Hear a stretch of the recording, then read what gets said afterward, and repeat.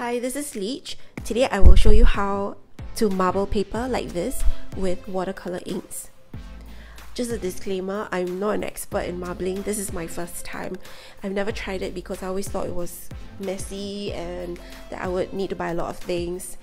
But what happened was during the lockdown, or circuit breaker as we call it here in Singapore, some of my watercolor paper had gone bad. It had lost its sizing, and when I experimented with these inks, I got this result, and I thought, this is not bad for very little effort, and that's why I'm sharing. So these are the materials that you'll need. You'll need watercolor inks. I'm using Aqua Drops by Schminker. These are great because they're so pigmented, and they're also light fast, which is, you know, quite special for watercolor inks. Of course, you can use any other watercolor inks that you already have at home. You also need paper. I'm using an assortment of watercolor paper. That's about 300 grams. If you use something lighter, just take note that it might buckle a little faster in the water. You also need a tray and some water. Okay, and we can start.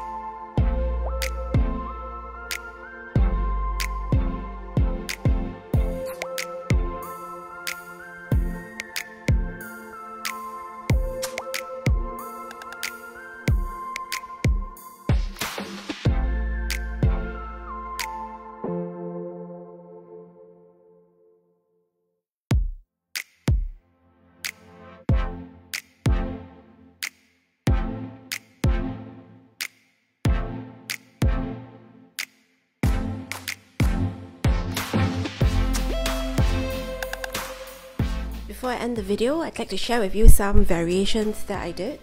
First of all, these are the ones I did today for the demo. Sometimes there's a little air bubble under the paper. It's kind of hard to get it out, so you'll see me tapping the paper when I dip it. And sometimes the bubble comes out and sometimes it doesn't. So if this happens, sometimes I just smudge it over with my finger, but it never really goes away. So you'll see like this is one of them. So what else have I done? I've also used Chinese ink. Chinese ink is interesting. I couldn't get it to look really dark.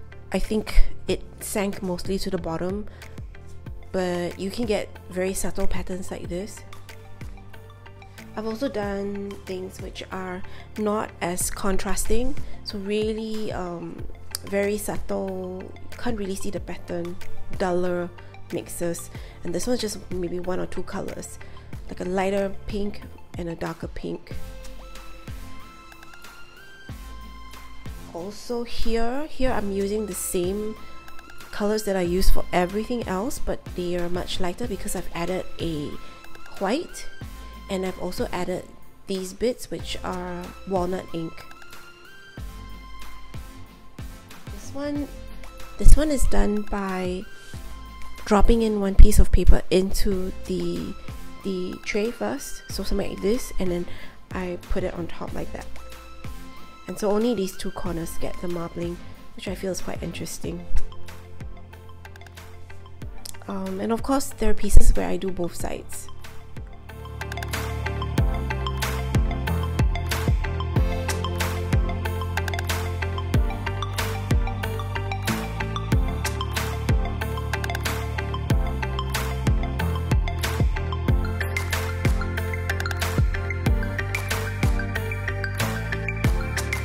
So that's my demo for watercolor marbling.